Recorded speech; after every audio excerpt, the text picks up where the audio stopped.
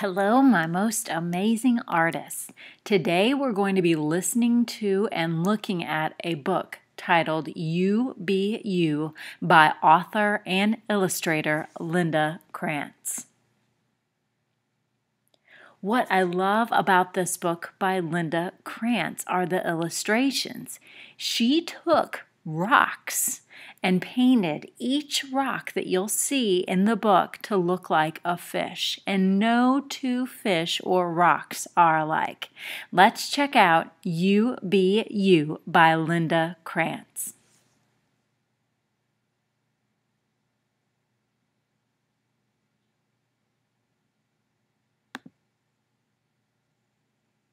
You Be You by Linda Kranz. Adri bounced. He glided. The expression on his face was pure joy. He had been out all day exploring, and now he was swimming home. As he made his way through the ocean waves, he couldn't help but notice that Some fish swim left. Some fish swim right. Some fish swim in a circle. Some fish swim in a line. Some fish swim up. Some fish swim down. Some fish swim quiet. Some fish swim loud. Some fish are colorful. Some fish are plain. Some fish look different. Some fish look the same. Some fish are big.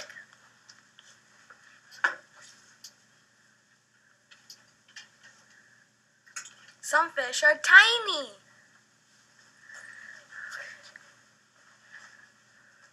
Some fish are smooth. Some fish are spiny. Some fish swim high. Some fish swim low. Some fish swim together.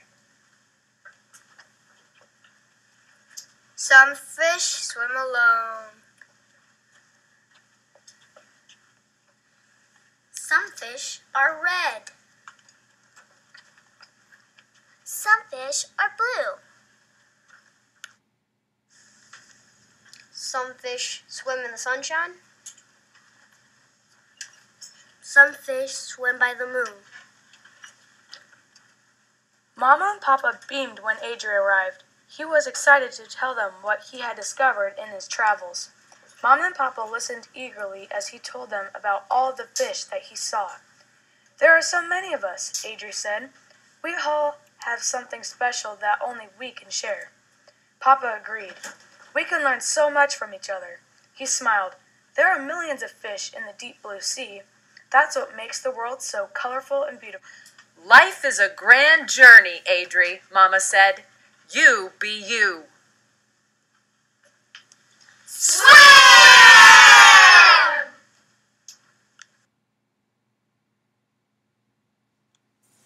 What I love about that book is how it describes us. It said that all of us are different, and yet we can all learn something from each other. And that's so true. Today, we are going to be creating our own unique fish. We will eventually put all of our fish together to make one big, beautiful ocean for us all to swim. So let's get started on making our own unique fish that's a reflection of our own awesome self. Let's create our own You Be You fish. All of us are different and unique, so all of our fish will be a reflection of that idea. So what you'll need to do is go shopping at the store. When you go shopping at the store, you'll need to get one of these really cool pieces of paper that have been painted. You can get any one you want. Find one where you really like the colors. The other thing you'll need to go shopping for is a Sharpie. Of course, the first thing you're going to need to do is write your name and teacher code on the back. You probably will want to do this with a pencil, not a Sharpie, because as you know, a Sharpie might bleed through. So don't do what I just did. Use a pencil. Now I'm going to use some of the elements of art to create my masterpiece. I'll be using lots of line, shape, and color, baby, color. Your papers, because they've been painted, they also, some of them have some really great textures on them.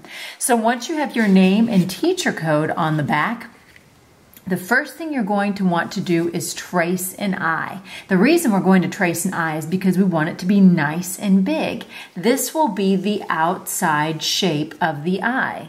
So make sure you do that first. So I'm holding it really still so it doesn't wiggle. And I'm tracing slowly and carefully with my Sharpie, going around the edges. Finished with my circle. Now I'm going to add the parts of the eye. But before I do that, I need to decide, do I want the eye open? Do I want it half closed? If I did want it half closed, I would draw a horizontal line going across. I want my eye open, so I'm going to draw a nice big circle. This circle will be the iris. The iris is the colorful part of the eye. And if your drawing isn't quite perfect, don't worry about it. Nothing is perfect. In fact, that imperfection is what makes it unique. I'm going to draw the pupil next. That's the black dot that everybody has that they see with. If you want to draw the reflection, then divide that half dot in half and only color half of it. All right, now I have a little reflection in the eye. Before I start to add color, I'm going to finish my design. My next step will be to add the mouth. There's lots of different kinds of mouths you can make. You're looking at the side view or the profile of the mouth. And the first thing I'm going to draw is that center line of the mouth right there. So I'm going to draw that first. It can be any kind of line that I want. If I want the mouth to be open, then I would draw another line like that. Notice how it can go to the edge of your circle or not. Notice how this line stopped. Now I'm going to make the top lip. So I'm starting here, going up and down, and then I'll do a bottom lip here, going down and up. And if I wanted to add a little line for a cheek, boop, there, I can do that. But like I said, you're the artist. Each one of these will be different and unique. You do what you want to do. The next thing I'm going to add, because I know it's a fish, I'm going to draw a line for the gill. And now that I've got that line, I can either add another line doing the same thing, that's called parallel, or I can start to use lines, lines, lines, lines, and shapes to my design. So I think I'll add another line. I will be coloring these in with oil pastel. Oil pastel is really great at coloring, but not very good at coloring small shapes. So I'm trying to draw my shapes. Now I'm creating a zigzag, nice and large. So I'm going to finish my design, and then we're going to talk about color. When you get ready to color, you might be coloring with oil pastels, you might be coloring with something else. But whatever you're coloring with, you know, of course, you're going to be coloring as neatly as you can. So I think I'll start with, I don't know, maybe I'll start with this nice dark blue.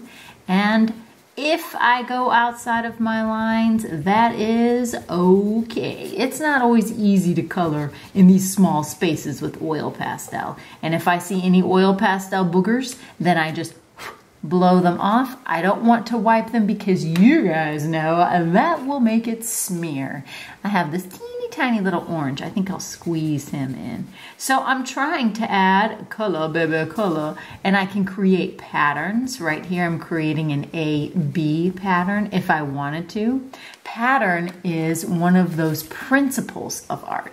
Principles of art, remember, are what are like the sugar and spice to making art. They just add a little bit more to make your artwork more awesome. So if you wanted to create patterns, you can. That also adds rhythm to your work of art, but you don't have to. You are the artist. It's up to you. Sometimes you'll notice that the oil pastel shows a little bit of the color underneath, and that's okay. When you can see a little bit of the color underneath, that's called translucent, and that can add a really cool effect to your work of art. When you're finished coloring, you're going to need to go back over your Sharpie lines, but not with a Sharpie. If you go back over your Sharpie lines, you don't want to use a Sharpie because that could damage the Sharpie. I'm going to finish coloring, and then we'll talk about going over those lines. I'm all done coloring. I want you to notice that I decided to leave this part white, but on this fish, because it wasn't white, I had to color it white. That part of your eye is almost always white. That is called the whites of your eyes. So that's why I left it that way.